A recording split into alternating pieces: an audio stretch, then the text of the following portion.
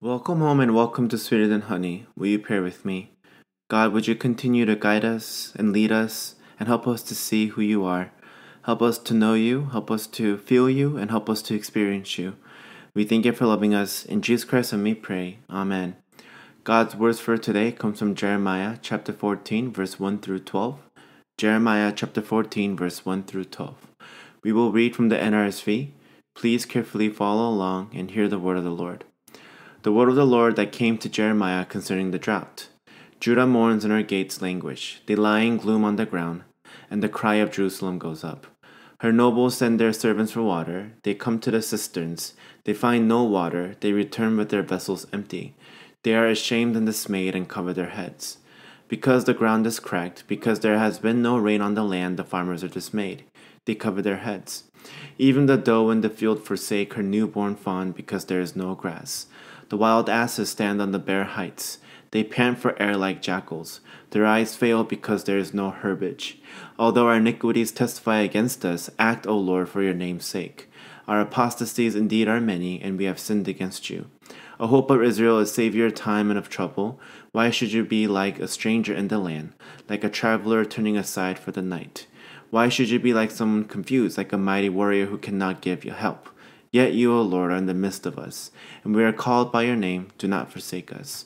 Thus says the Lord concerning this people. Truly they have loved to wander. They have not restrained their feet, and therefore the Lord does not accept them. Now he will remember their iniquity and punish their sins. The Lord said to me, do not pray for the welfare of this people. Although they fast, they do not hear their cry. And although they offer burnt offering and grain offering, I do not accept them. But by the sword, by famine, and by pestilence, I consumed them. Amen. This is the word of the Lord. Thanks be to God.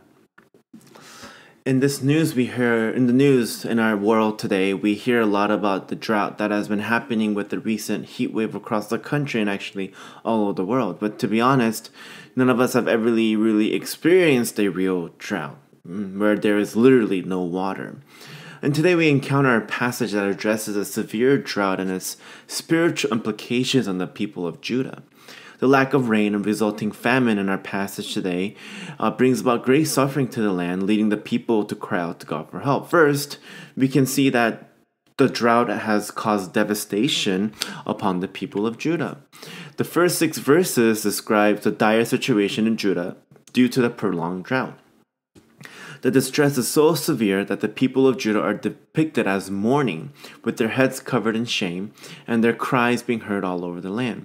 The nobles and wealthy citizens send their servants to fetch water, but even they return empty-handed, as no water is to be found.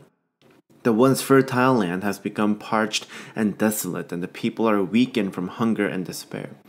From a land flowing with milk and honey now has become desolate. It would seem like the prosperity of the land was not of the land, but from God. The blessings and fruitfulness was from God. The passage emphasizes the severity of the situation by mentioning that the doe in the field forsake her newborn fawn because there is no grass.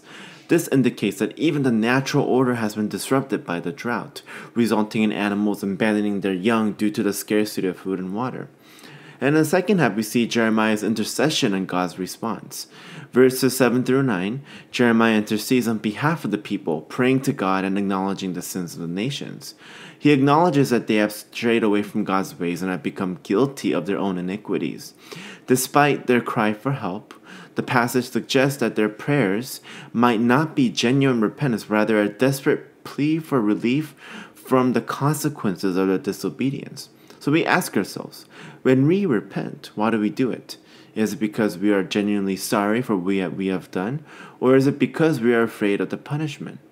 God's response in verse 10 through 12 reveals that he is not swayed by insincere prayers or outward displays of mourning. He sees through the hypocrisy and tells Jeremiah not to pray for the people's welfare. God declares that he will not listen to their cries, and he warns Jeremiah that the people's spiritual condition has reached a point of no return. The consequences of their actions are inevitable, and the judgment of drought and famine will not be averted. Overall, Jeremiah 14:1 through 12 portrays a solemn picture of the consequences of sin and disobedience. The drought and famine serves as tangible manifestations of God's displeasure and a call for the people to recognize their transgressions and turn back to Him in genuine repentance. The passage emphasizes the importance of sincerity in seeking God and underscores that empty ritualistic prayers will not bring about relief from judgment.